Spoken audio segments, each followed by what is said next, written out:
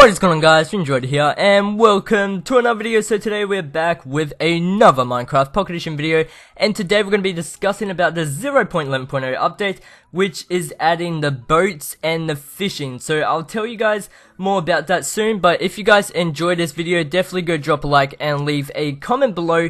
Tell me what you guys are looking forward to this update, if it's skins, if it's boats, fishing, all that good stuff. So leave a comment below, tell me what you guys are looking forward to, and let's get straight into this.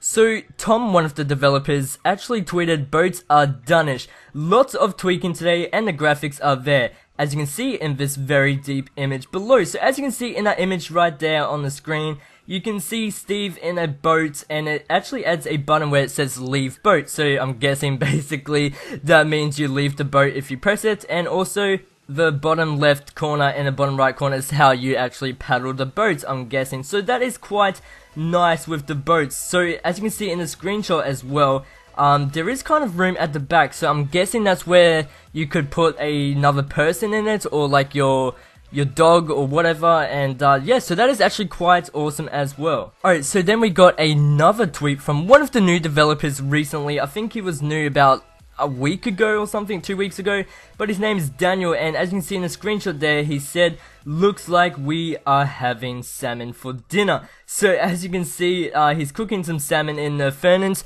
so I'm guessing that means that there's going to be fishing, because how else is he going to get the fish without a fishing rod? So it's going to be added. It looks quite nice, it looks really awesome. So yeah, that is basically it for the 0.11.0 update review. So I hope you guys enjoy. Make sure to drop a like and leave a comment below, and I'll see you guys next time.